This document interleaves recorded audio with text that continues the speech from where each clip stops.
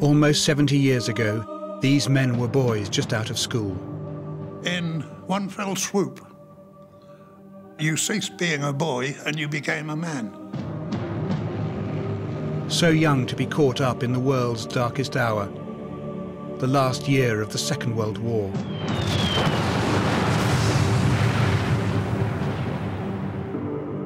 Now in old age, these precious few survivors are all around us, hidden in plain view. This is the last chance to hear what really happened firsthand. German bodies, Canadian bodies, British bodies. The smell, the stench. That's war. That's war. From the landings on the D-Day beaches to fighting in the Battle of the Bulge in a freezing winter, and storming through Europe uncovering the true horrors of Nazi Germany. How can human people do that to other human people? How can they do it? It's their story in their words, not the one written by generals and historians. After all these years, still makes me metal. Where there's original film, we'll see where they fought. Where archive doesn't exist, we'll use real bombs and weapons to illustrate what our veterans went through.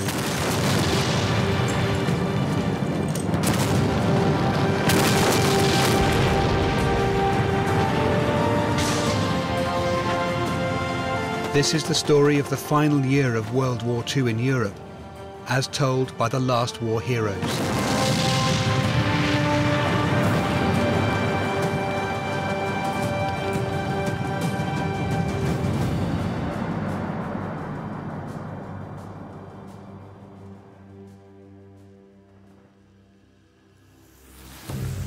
American soldiers were in a race against the Germans. I think there were about 70 different German bridges across the Rhine River. And the Germans blew up those bridges so that we couldn't go across. One bridge was left standing. The Americans got there too late.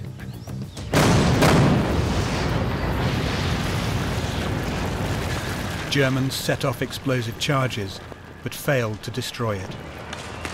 The Allies knew they had to get across the Rhine before the enemy made another attempt to blow up the bridge. The war in Europe was reaching its final phase, but it was taking a heavy toll on the soldiers. So far, they'd battled on the Normandy beaches, fought in the streets of Caen, endured relentless combat in the coldest winter for decades.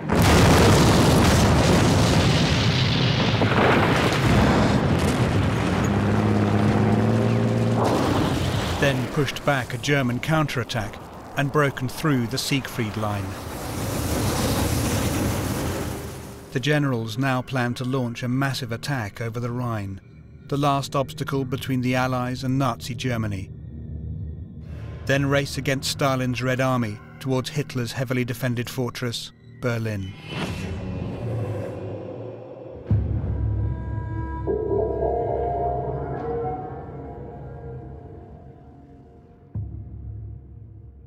I received orders to cross the bridge as rapidly as possible. As we drove across it, there were holes in the bridge, and we dodged around them. And also, I looked up on the right, and I saw on the truss there was a big break in the truss that the Germans had exploded. And I could tell that if that truss were to go all the way, the bridge would collapse. The engineers were at the far end, you know. Hey, you dumb Yanks, you better double time it. The bridge is going up any minute, you know, so we double timed the whole bridge.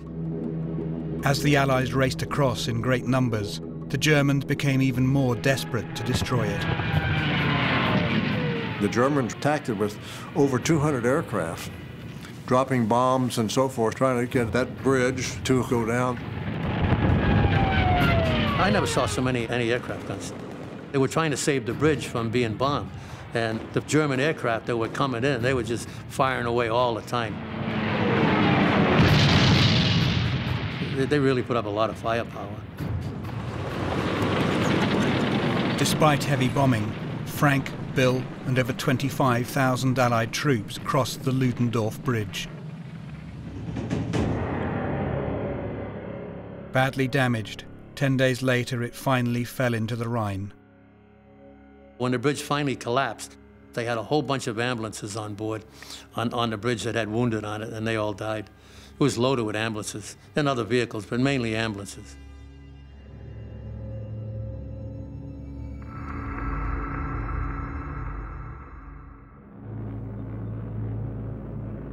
With the last remaining bridge in ruins, the generals had to find another way to get troops across the Rhine. They launched a massive airborne attack.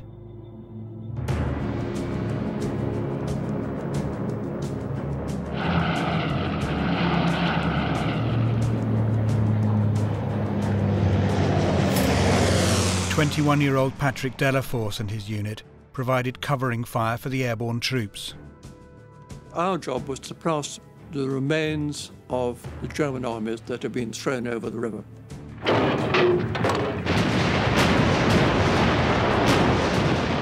We fired our guns non-stop for about 10 hours.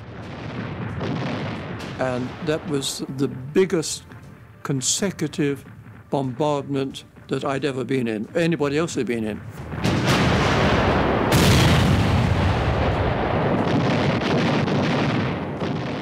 And on the far side, we could see the airborne division going over.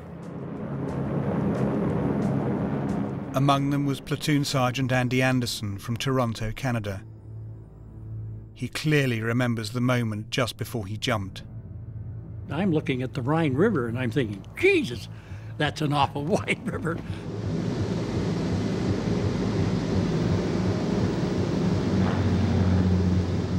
It's only seconds later that the green light comes on and it's go.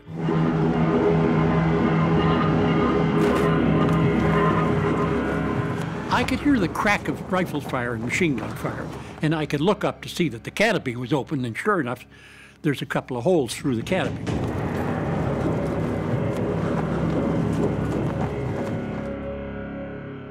Also jumping that day, 21-year-old Jan de Vries.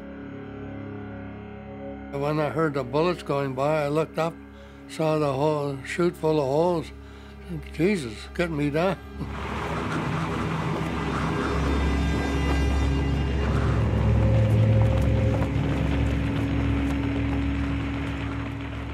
The breeze caught me, and I came through the trees, broke a few branches on the way down, and came to a jolt about 7 feet off the ground. That was it. And I hung there. And the Germans were sweeping the field with a machine gun, and I had to cut myself free so I could fall clear. And I couldn't get my knife because of the equipment. I could see the branches drop on each side of me, but they always missed. And then two guys came along, and one of them lifted the other one up, and the weight of the three of us pulled my canopy clear, and it came down, and the three of us were on the ground, so I was a happy boy again. As more airborne troops landed, the remaining ground forces were making the crossing all along the Rhine.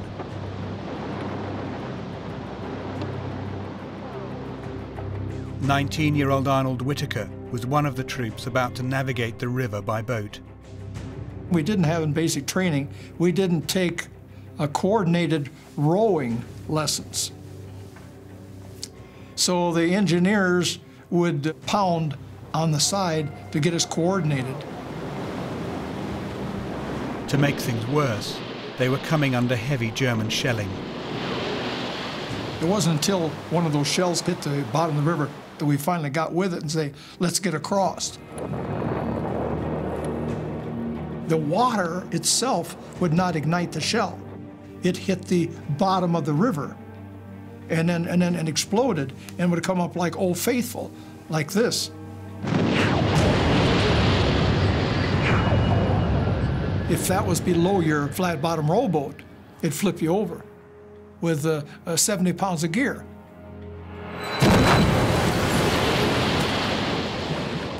So you weren't killed by the artillery, you just drowned. With Arnold was his good friend Goldie. They'd been in combat together since September 1944. We had an unspoken word: don't get too close to some of your foxhole buddies, because you don't know how long you're going to have them. And I got close to Goldie. He was from Sulphur Spring, Texas. He was 6'2", blonde, blue eyes, destined to be a movie star. He was downright handsome. And we crossed the Rhine, and there was a sniper picking us off.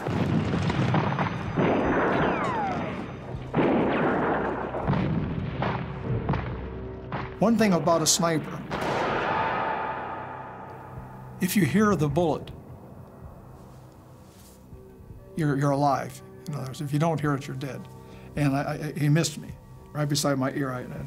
And then my friend Dick Weiss, he came over and they got him in the left arm. And I said, "Where's Goldie?" And the next guy got over and the sniper didn't hit him. He said, "Goldie isn't coming." He says he got it right here in the throat.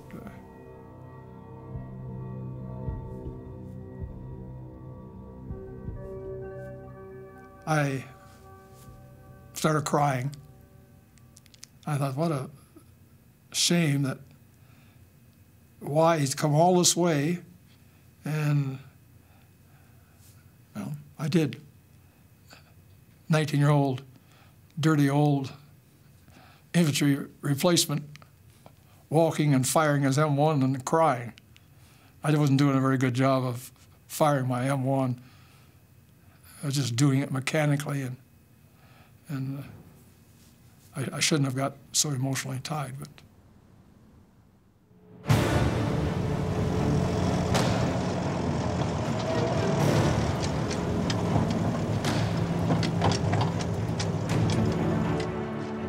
By the end of March 1945, thousands more troops had crossed the Rhine and pushed on into Germany.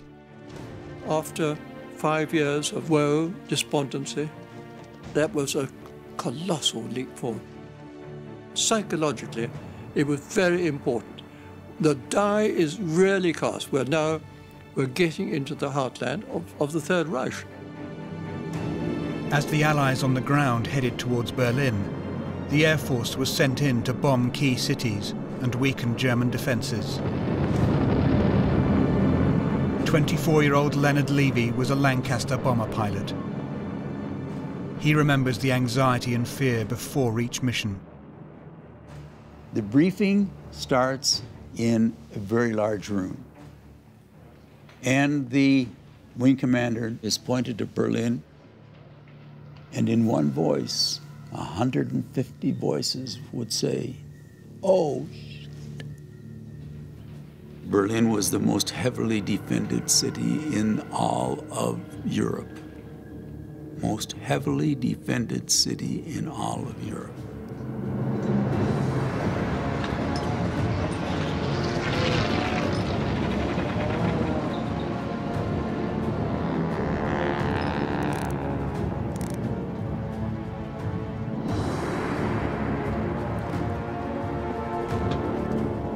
Some of the guys used to like to stand and pee on the wheels of the aircraft before they would take off, for luck.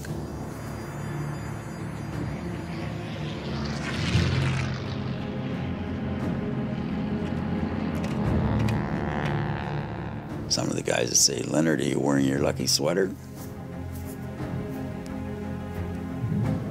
Everybody had a little thing. Everybody had a little thing.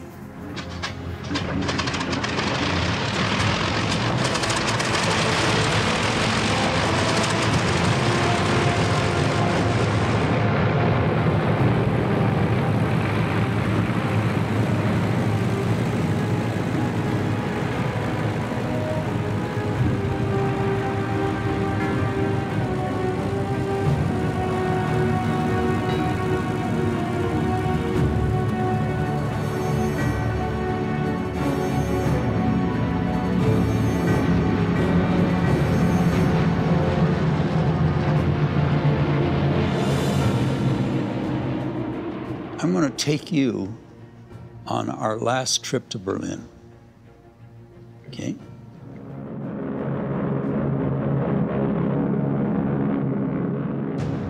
There's going to be 600-700 aircraft in the air at the same time.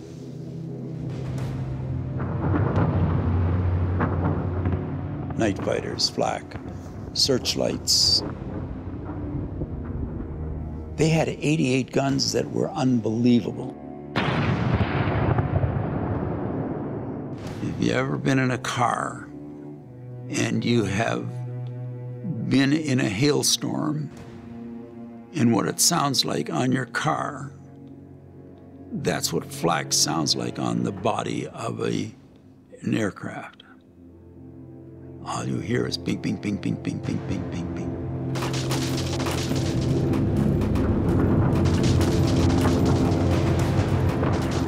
The aircraft went down. No parachutes came out. 7 young men in that aircraft. They're gone. That aircraft's going to go straight down, and those guys didn't get out. That's what happens.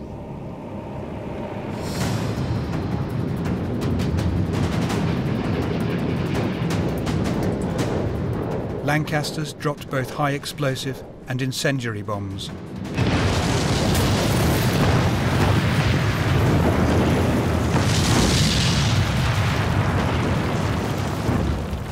Some were modified to carry just one big bomb. The tall boys were blockbusters. And when I say blockbusters, that's what they were. They were anywhere up to 20,000 pounds. 20,000 pounds, 10 ton, one bomb. As soon as the bomb's away, your aircraft is like this, and all of a sudden it goes like this. Because it's lost all of that weight and it just lifts itself automatically.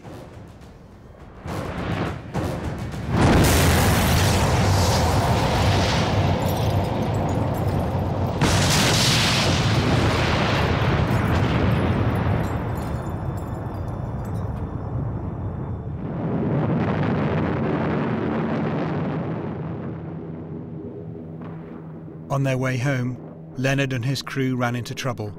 All the details faithfully recorded in his flight log. We've now been flying like over 10 hours. The port outer engine was damaged and ceased to function. The aircraft filled with smoke and fire.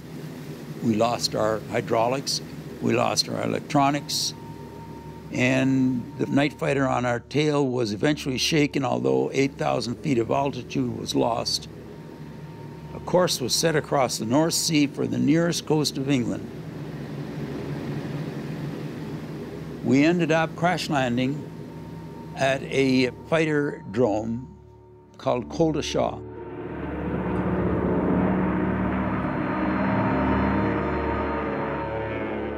We had a total of about 55,000 aircrew. 16,000 were dead. 16,000 never came home.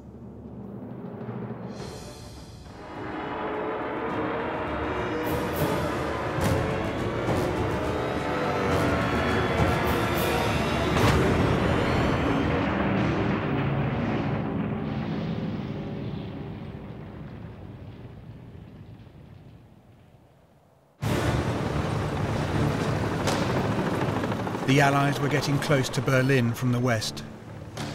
2.5 million Russian soldiers were coming in from the east. The race for victory was on. We went through Germany so quick, I really don't remember hardly anything. We were just moving.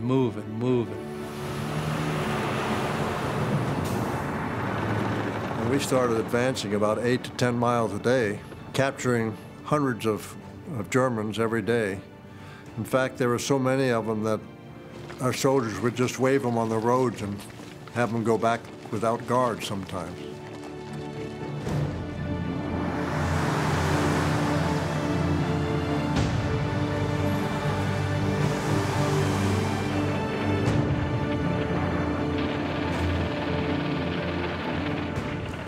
every once in a while we'd come to a village where they wouldn't surrender, and they kept firing. And then out come these guys with a white flag, and we saw they were all young kids, Hitlerjugend. But the Hitlerjugend were fanatics. And they had their hands on their head saying, "Comrade, comrade, comrade." And then suddenly it dawned on us, when we took their weapons, they had no ammunition. They had fired every round they had, and this went on for a couple of days, a couple of villages. And finally, the battalion commander, Colonel Horner, come up and said, "This is crazy, waste them." And I had never heard that word before, waste them. So if they didn't surrender, they come out the next morning, we killed every one of them. And it didn't faze us in the least.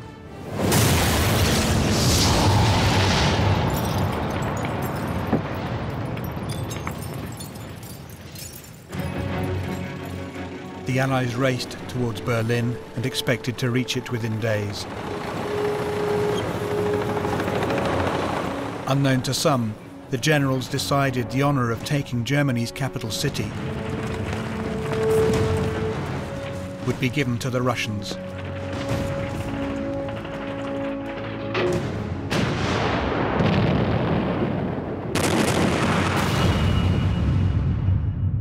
One of the Red Army soldiers who had that honor was 24-year-old Jacov Krenin. Born in the Ukraine to a Jewish family, he'd been fighting the Germans for over 4 years. 1945, early spring. And by then, we had the feeling we were equal to the Germans. We weren't afraid of them anymore. We'd had a long period of advancing behind us. Morale was quite high. Berlin was all ruins because of the massive American and British bombardment. The people were in the basements. There was no water, no electricity, there was no food. It was just ruins.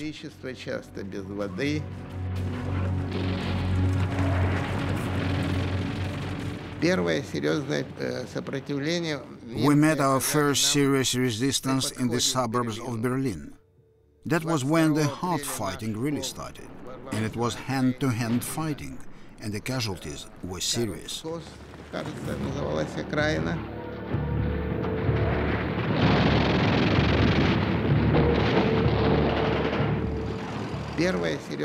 First, the tanks went in, but because the Germans had Panzerfaust, which could penetrate the tank and explode from inside, our tanks were easy targets, and many were destroyed. The Germans used explosive bullets, which seemed to be everywhere. We felt surrounded, and so everybody panicked.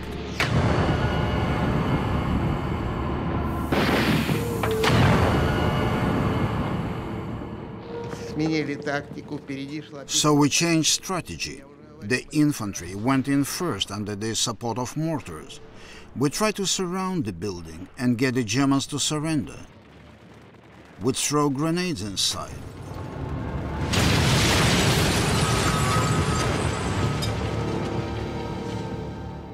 And if that didn't work, despite the danger, we'd go in and advance step by step, till there was hand-to-hand fighting with them.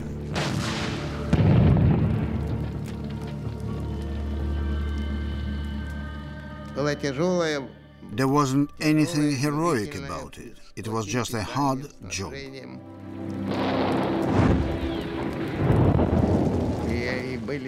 There were sometimes civilians in the buildings, and when the buildings collapsed because of the explosions of grenades and shells, people were killed under the rubble.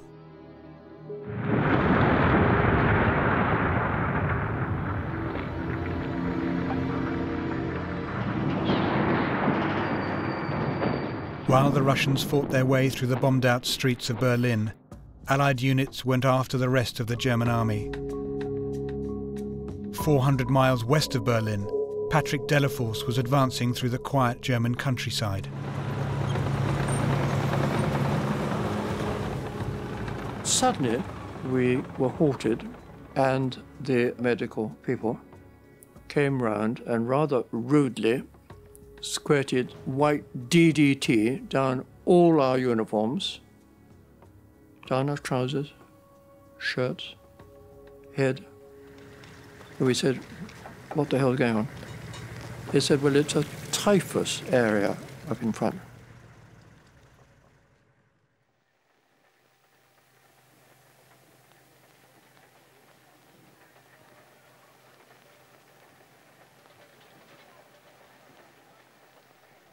There were a total of 60,000 there.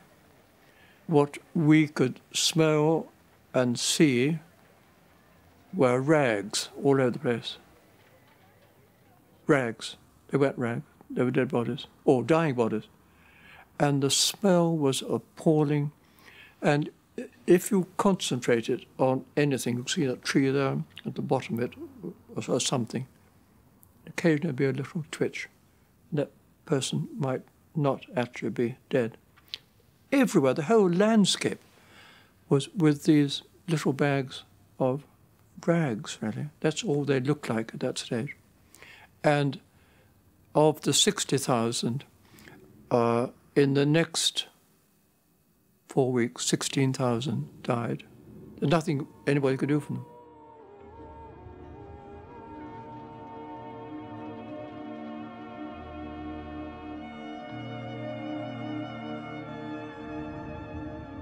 We didn't know anything about concentration camps. Never heard of them. Nobody had ever heard of them. Bergen-Belsen was just one of many camps being discovered all across Europe.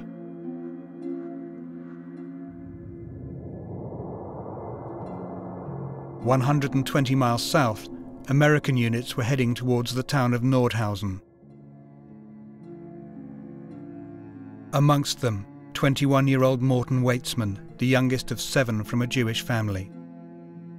We came under fire from German machine gunners at the sentry gates, and we were seasoned infantry. We knew how to handle that.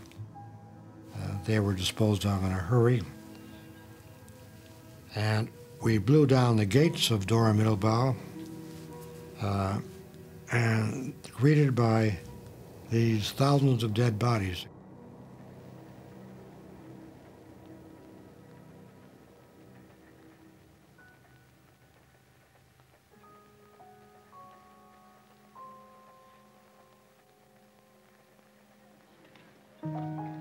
In the camp, Morton's regiment discovered an underground factory where men and women worked as slaves, making Hitler's V-2 rockets.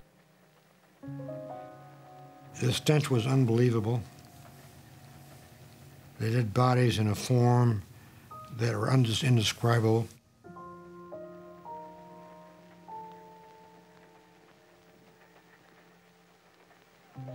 We finally got to a place where there were crematoria, and there were about 10 or so ovens in that crematoria. We were told to open up the doors of each one. They were warm or hot, and we found the bones and ashes that you would expect. We got to the middle one, the walls were cold, and our commanding officer,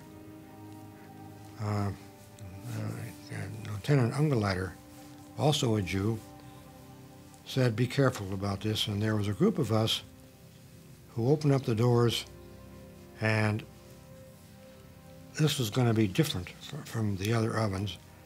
And there was a German officer inside that oven with a Luger pistol in his hand, and he was going to kill as many Americans as he could. He knew the Americans were coming. He never did fire a shot because we had our M1 rifles aimed in that oven. 8 of us emptied our rifles, 8 shots each, and he never knew what hit him. He never fired a shot.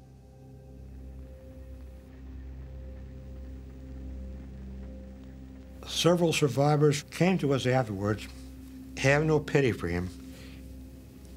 He was responsible for much of what you saw here at Dora Mittelbau.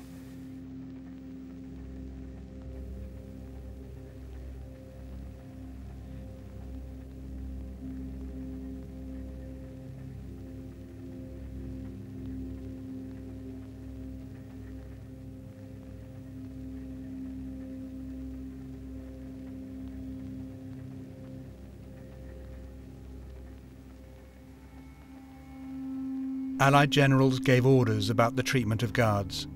They were to be taken prisoner and protected, unless they presented a threat. I heard pop, pop, pop, pop. I thought, who the hell was firing? We weren't allowed to fire, you see. But my colonel, Bob Daniel, was a Jew. He went out from his tank and he'd shot 5 of the guards. Bang, bang, bang. He got back on his tank, he said to the brigadier, well, it's a small effort, but I've done something.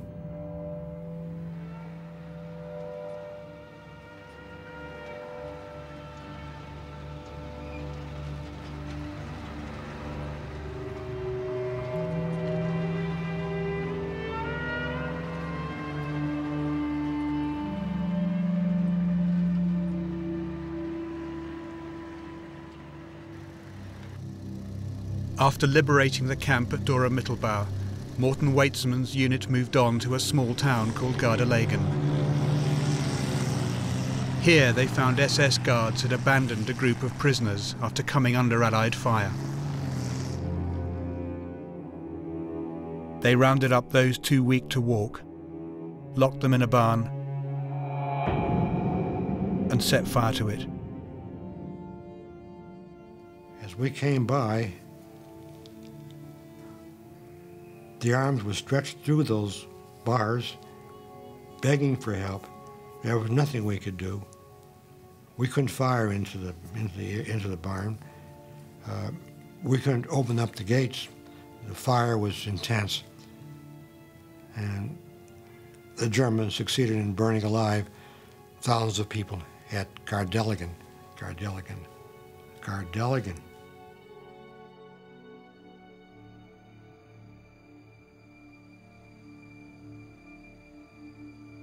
It's not easy. It's damn hard to talk about it. These were human beings.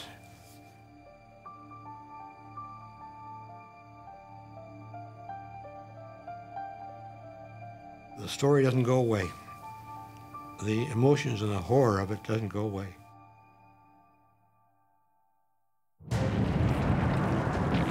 In Berlin, the Russians advanced towards the center and turned on the few German units left in the city. They pounded the buildings with everything they could, including their devastating Katyusha rockets. Jacov Krenin was one of the men who operated them. He was just 14 when he went to the Moscow artillery school. The Germans were terrified of it. It was also a psychological weapon. They were terrified of the Katyusha rockets.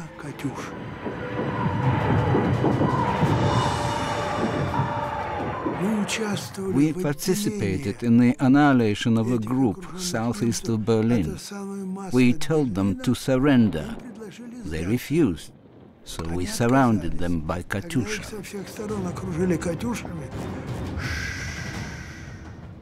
At first there was a hiss, and it was getting stronger. More rockets joined in, and the noise was deafening. Long, growling arrows flew, their tails flaming.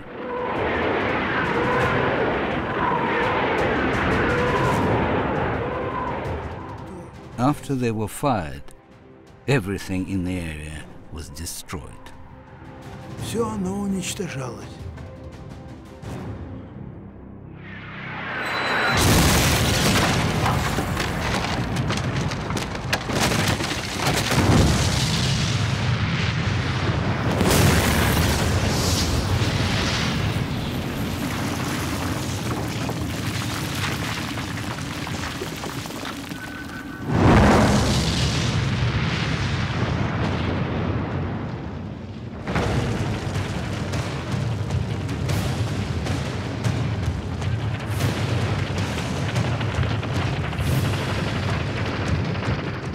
The signal to make our tanks move forward was the red flag.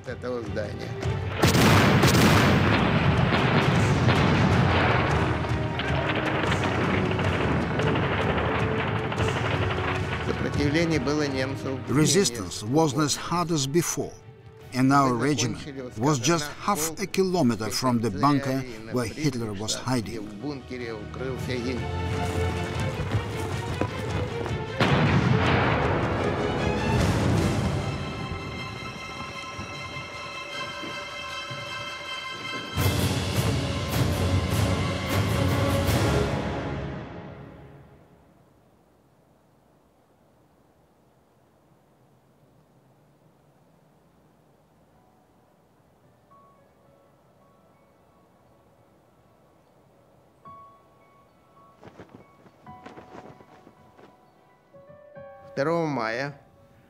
On May the 2nd, we didn't recognize the city. It became completely snowy white, because there were white flags, towels and sheets everywhere.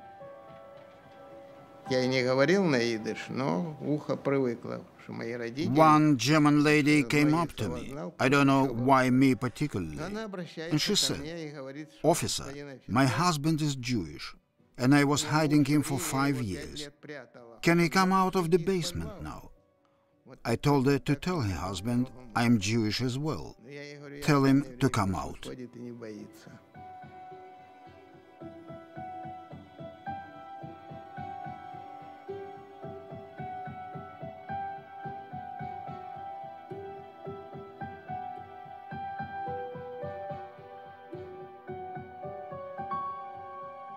It was a great anticlimax.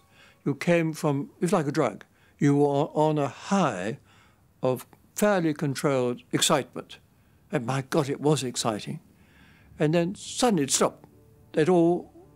Germans all quit. And all you saw around you was wounded Germans, defeated Germans, sad Germans.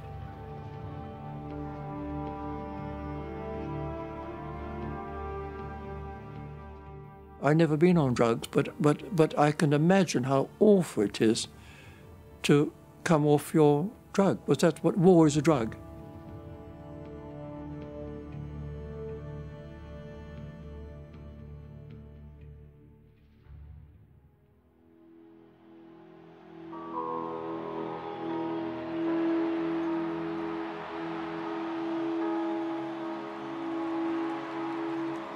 All over the world, millions of people took to the streets to take part in victory celebrations.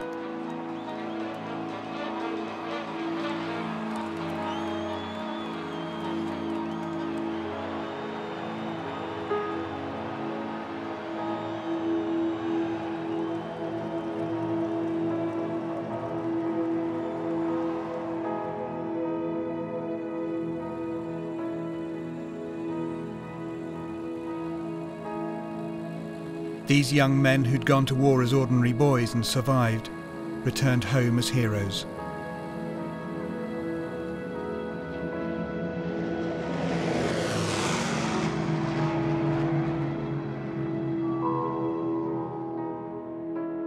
When I returned home,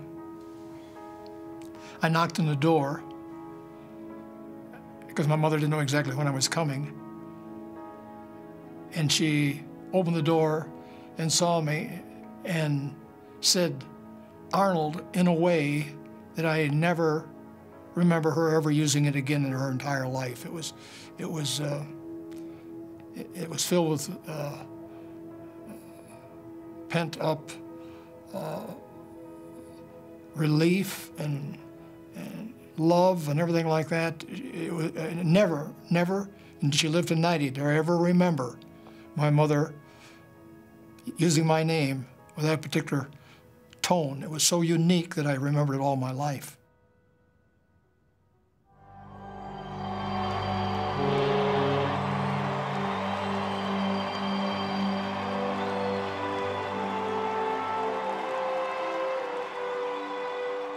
Must have been 500 or 600 people waiting for me. And my mother was there, and my dad was there, and all the bigwigs were there. All these people were cheering and hollering and clapping, and I really felt special.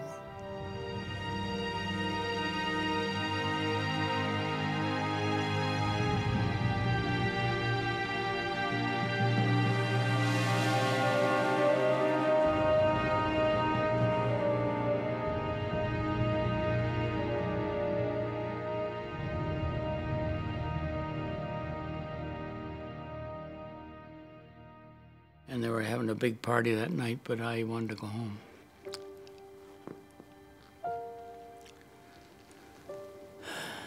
So I phoned my dad to tell him I'd be on the midnight train. And when he answered the phone, he says, "That you, Doug?" I said, "Yeah." He said, "Just a minute, I'll get your mother." I was so mad. I thought, God, I've been away 3 years. I come back and he don't talk to me. But I found out later on from Mother, he couldn't talk to me, he's crying.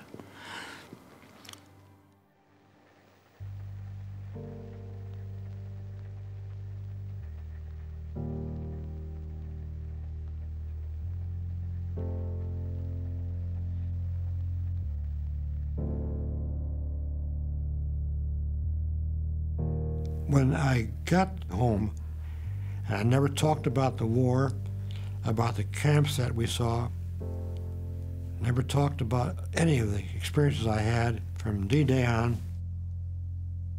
It was something which brought on the nightmares and the difficulties that I had for so many years afterwards. For 50 years, I didn't talk about it.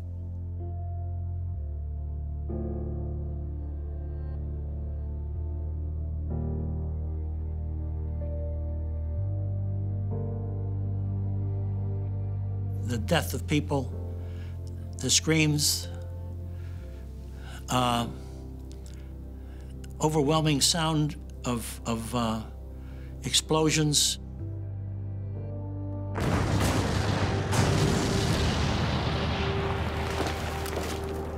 Even things like the smells, the smell of fir trees mixed with the smell of death, the flames of a burning tank with bodies in it.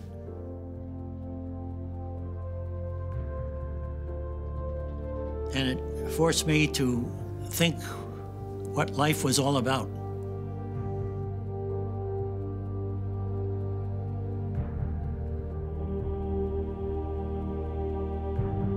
This is where you lose all humanity.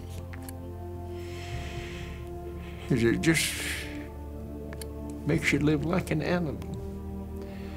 But still, you have the urge, the sense of not letting your friends down, and there's the sons of bitches, and you're gonna go get them. You've still got that fire in your belly. And you're cold and hungry and wet, but you still go. And go, and go.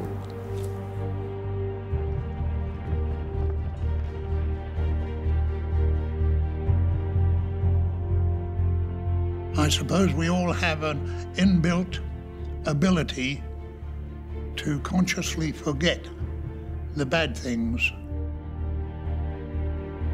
There are sufficient bad moments to cause us in later life to remember with sadness things that happened, and those things we try to forget. Yeah.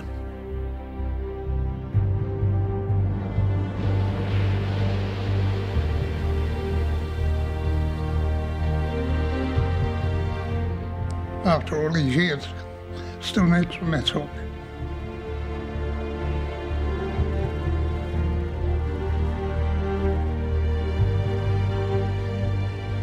I felt that God saved me through that ordeal on the beach.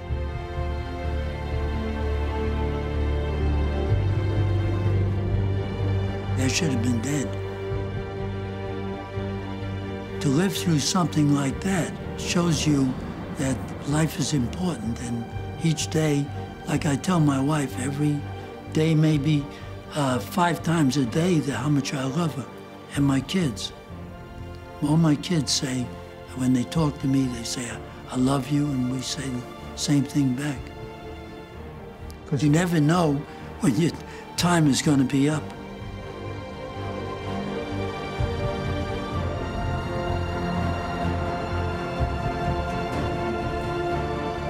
What an adventure it was, but very emotional very hard.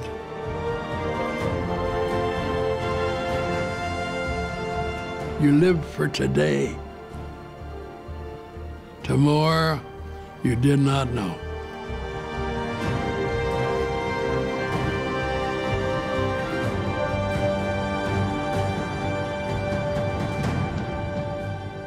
Then I think how lucky I went through it all and lived to talk about it.